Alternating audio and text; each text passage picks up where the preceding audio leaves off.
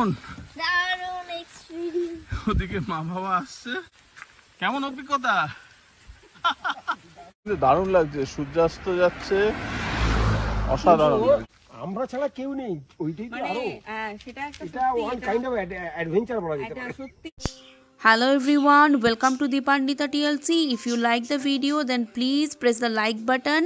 You can subscribe to my channel. There is a bell icon on your right. Please press the bell icon for more videos like this.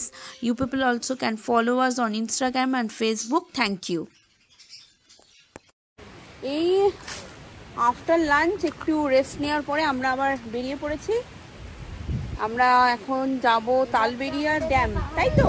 Talberia লেকও বলে। আচ্ছা, Talberia lake, Talberia dam. প্রচন্ড হাওয়া হচ্ছে, মেঘও আছে, হাওয়াও, মানে AC চালিয়ে ঘরে বসেছিলাম ঠিকই, কিন্তু বাইরে বেরিয়ে বাইরে আরো বেশি দারুণ লাগছে। এই দেখ কিরকম হাওয়াটা হচ্ছে।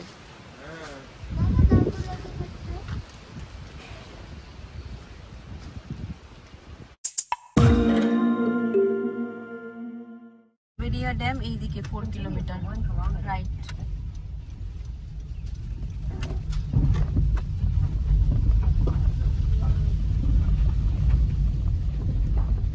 ওই রাস্তাটা বেশ ভালোই এলো, এই রাস্তাটা একটু ন্যারো, গ্রামের রাস্তা। হ্যাঁ, রাস্তাটা খারাপ আছে মাঝে মাঝে। মানে ঝিলিমিলি রোড থেকে আমরা ডান দিকে নিলাম, যার 4 কিলোমিটার গেলে তালবেরিয়া ড্যাম। কতটা? 1.1।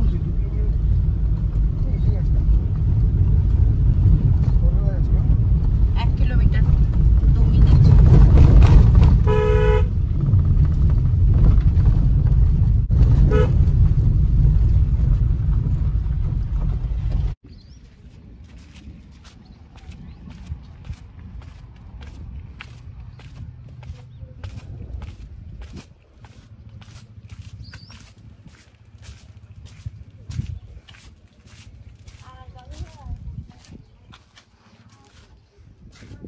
দারুণ জায়গা, এটা ওয়ান্ডারফুল। একটু বৃষ্টি হয়ে গেল, আমরা গাড়ির মধ্যেই বসেছিলাম, কিন্তু সিনিক বিউটিটা অসাধারণ অসাধারণ। ওখানে অনেকে আবার চান টান করছে।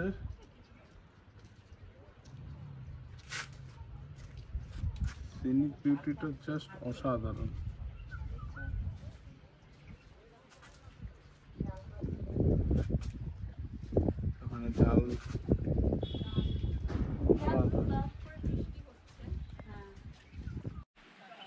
জাল দিলে এটাও একটা দারুণ আর্ট। ওইভাবে আবার এইভাবে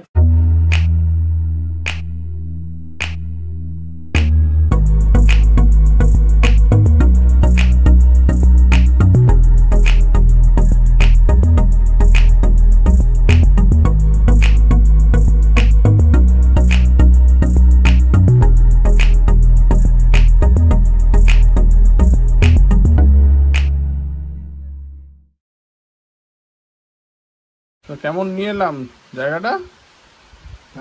খুব বেশ উপভোগ্য জায়গা। এরকম ঝিলিমিলি বলে নাম শুনেছিলেন কখনো? না, আমি ঝিলিমিলিটা শুনিনি, মুকুটমণিপুর নামটা শুনেছি জানি, কিন্তু এটা পুরো আননোন জায়গা, জানতাম না। তবে এই বৃষ্টিটা হওয়াতে এই আবহাওয়াটা খুব উপভোগ করা যাচ্ছে, কিন্তু এই আমরা ঘুরে দেখবো কাউকে চেয়ে হচ্ছে না, ড্রোন উড়িয়ে ড্রোন শটটা একটু ভালো লাগবে। হ্যাঁ, ড্রোনটা এই ওয়েদারে ওড়ানো যাবে না, টেক অফ করা যাবে না। ইভেন কি খুব হাওয়া থাকলেও ড্রোন ওড়ানো যাবে না। অসাধারণ লাগছে, অসাধারণ লাগছে। পাহাড়, হ্যাঁ সব পাহাড়। এখানে বোটিংও করা যায়, তো বোটিং এর এখন লোকজন নেই, কিন্তু আমি যেটা জেনেছিলাম যে এখানে পার হেড 100 টাকা করে নেয়। হ্যাঁ, এখানে একটা নৌকো আছে আর ওই সাইডে একখানা নৌকো আছে।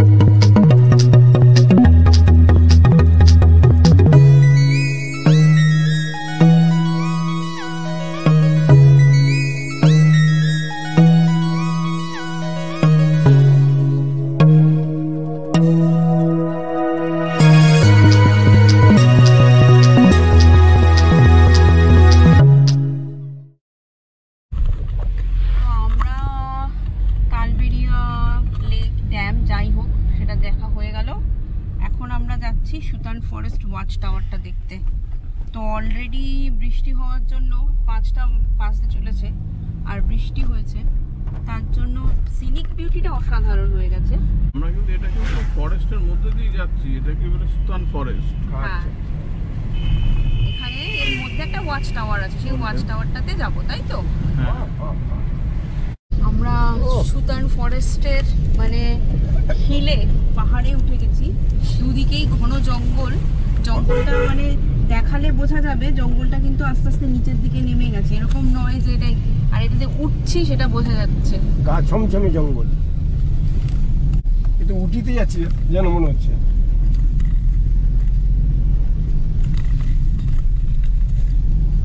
দুদিকে ভালোই জঙ্গল। বোর্ডটার নাম হচ্ছে আননোন বোর্ড।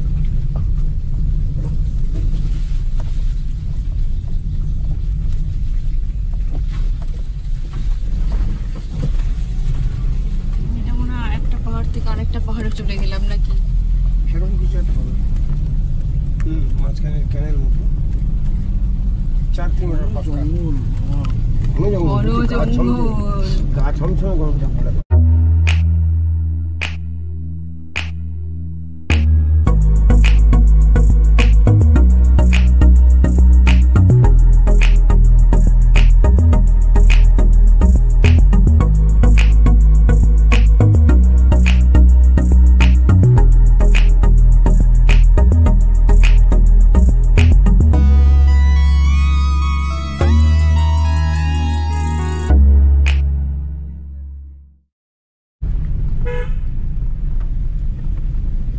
এই ড্রাইভিং গুলো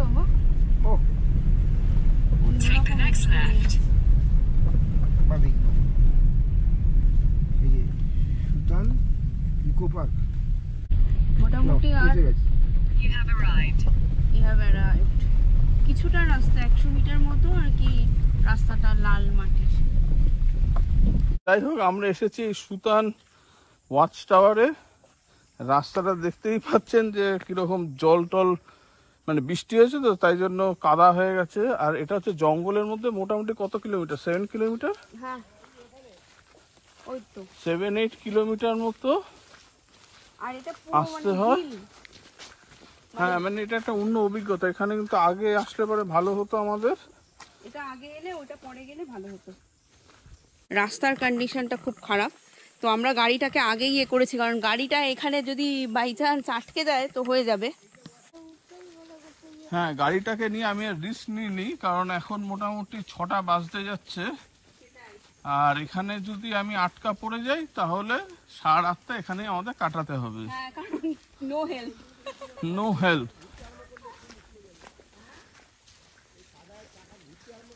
হ্যাঁ, তো বাবা আগে গিয়ে দেখেছে যে ওয়াচ টাওয়ার আছে, ওয়াচ টাওয়ারটা আছে।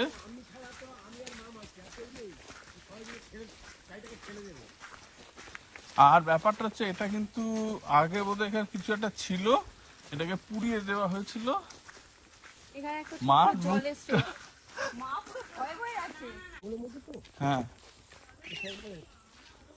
তো কেমন লাগছে? অ্যাডভেঞ্চার মতো লাগছে, দারুণ। হ্যাঁ, দারুণ লাগছে, কিন্তু হ্যাঁ, হালকা বৃষ্টিটা হয়ে গিয়ে, হালকা বৃষ্টি হয়ে গিয়ে এই কাদাটা না হলে গাড়ি চলে আসতো। ওই টিয়া পাখি উড়ে যাচ্ছে ওদিকে।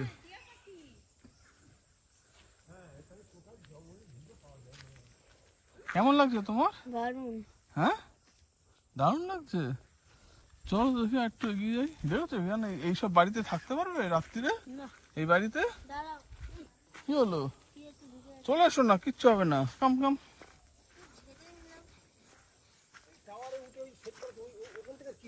ওখান থেকে কি আমরা এটা দেখলাম, এটা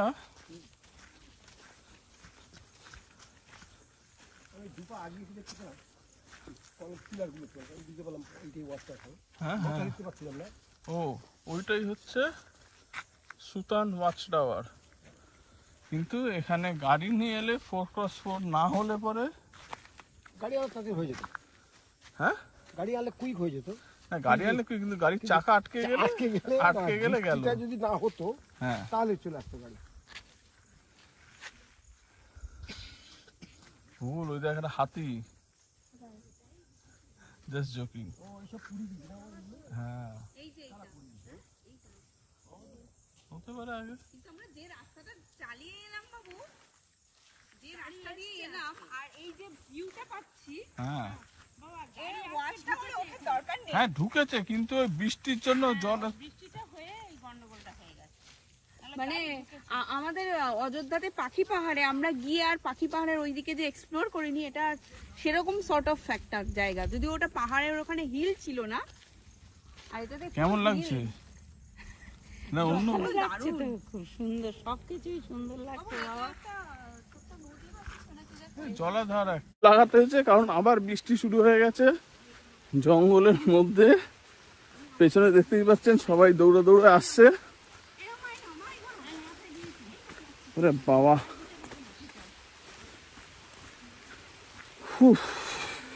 তাতেই গাড়িতে একটাই বাঁচোয়া যে গাছগুলো আছে, গাছগুলোতে ছাতার কাজ করছে। ঘন, কিন্তু ঘন জঙ্গল। সো এখন মোটামুটি 7-8 কিলোমিটার এই জঙ্গলের মধ্যে যেতে হবে। আমরা ছাতা এনেছি, কিন্তু ছাতা আমরা গাড়িতে দেখেছি।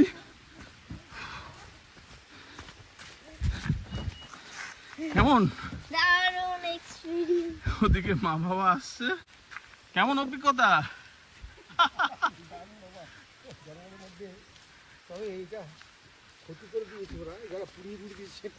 হ্যাঁ উঠে পড়ুন। সব থেকে বড় কথা কেউ নেই এখানে, বাইক নিয়ে শর্টকাট রাস্তা আসবে এখান থেকে। ওরা এখানকার মানুষগুলো জানে কোথায় কোথায় যেতে। হ্যাঁ সেটাই। এই টিপ টিপ করে মাঝে মাঝে একটু বৃষ্টি পড়ছে। গাড়ি নিয়ে গেলে শিওর মানে বেশিরভাগ চান্স ছিল ফেঁসে যাওয়া। না, আমরা একটু হেঁটে দেখে এলাম, পাখির ডাক শুনলাম, টিয়া পাখি প্রচুর রয়েছে। বেশ দিনে দিনে আসলে একটু ভালো লাগবে। ও কোন থেকে গাড়ি চালালে তুমি? কিন্তু গা ছমছমে আরে গা ছমছমে, কারণ এখানে তো এক কেউ নেই না। আর এই মেঘ লাগতো তখন দেখুন, ফরচুনেট ব্যাপারটা হচ্ছে এটাই যে এখানকার লোকগুলো কিন্তু খুব ভালো। হ্যাঁ আমি তাই জন্য আমি কিন্তু জানি যে ওদিকে যেতে হবে, কিন্তু আমি লোকটার সাথে ওই জন্য কথা বললাম যে দেখার জন্য যে লোকটা কিরকম। হ্যাঁ ঠিক। বাইকওয়ালার সাথে আমি কথা বললাম ওই একটাই কারণে। অসাধারণ, হ্যাঁ অসাধারণ। মানে আমি ফ্র্যাঙ্কলি বলছি, বর্ষাকালে জঙ্গলে আসতে আমার একটু ভয় করছিল। বর্ষাকালে এই সবুজ যে বাতাবরণটা, এই প্রকৃতির তুলনা বর্ষাকাল ছাড়া হয় না। তো যাই হোক, এটা হচ্ছে সুতান ফরেস্ট। আমরা আছি হোটেল থেকে মোটামুটি 15-16 কিলোমিটার দূরে আছি। আর এখান থেকে একটুখানি গেলেই 6 কিলোমিটার দূরেই সুতান ফরেস্টের ওয়াচ টাওয়ারের দিকে ঘুরতে হচ্ছে। রাইটে গেলেই সুতান ফরেস্টের ওয়াচ টাওয়ার, আরো 6 কিলোমিটার ভেতরে। তার যেটা আপনারা ভিডিওতে দেখলেন, তার অভিজ্ঞতাটা মানে বলা যাবে না। হ্যাঁ, একটু কমেন্টস করে জানাবেন ওটা কেমন লাগলো। আর যারা আসবেন তারা যাবেন কি? মেঘলা আকাশ, অন্ধকার হয়ে এসছে, আর এই ঘন জঙ্গল আর পাহাড়ের উপর দিয়ে যাচ্ছি, তখন কিন্তু রিয়েলি একটা ভয় লাগছিল। একটা লোক যদি কেউ একটা লাঠি নিয়ে বন্দুক সেজে দাঁড়াতো, ওখানে আমাদের হয়ে যেত। আর পেছনের সিনিক এটা কিন্তু দারুণ লাগছে, সূর্যাস্ত যাচ্ছে। সো আমাদের রাতের ডিনার হয়ে গেছে, ডিনার করে একটু হাঁটতে বেরিয়েছি। আর যে ইনফরমেশনটা দেওয়ার বাকি ছিল, আজকে আমাদের ডে 1 শেষ হলো। ঝিলিমিলি কলকাতা থেকে, মানে আমাদের বাড়ি হচ্ছে বেহালা শখের বাজার, তো বেহালা শখের বাজার থেকে ঝিলিমিলি হচ্ছে অ্যাপ্রক্স 242 কিলোমিটার মতো। আর এটা আমাদের আসতে সকালে লেগেছে অ্যারাউন্ড 4.5 ঘন্টা, which include 40 minute break at Kolaghat ব্রেকফাস্টের জন্য। আর আমাদের টোটাল টোল যেটা পড়লো সেটা হচ্ছে 280 রুপিস, 280 টাকা টোল। এই ভিডিওটা এখানে শেষ করছি। যদি কিছু ভালো লেগে থাকে অবশ্যই লাইক করবেন, নতুন হলে পরে সাবস্ক্রাইব করবেন। কালকের প্ল্যানটা আমরা এখান থেকে যাচ্ছি মুকুটমণিপুর। তো গুড নাইট, কালকে আবার দেখা হচ্ছে নতুন ব্লগে। বাই।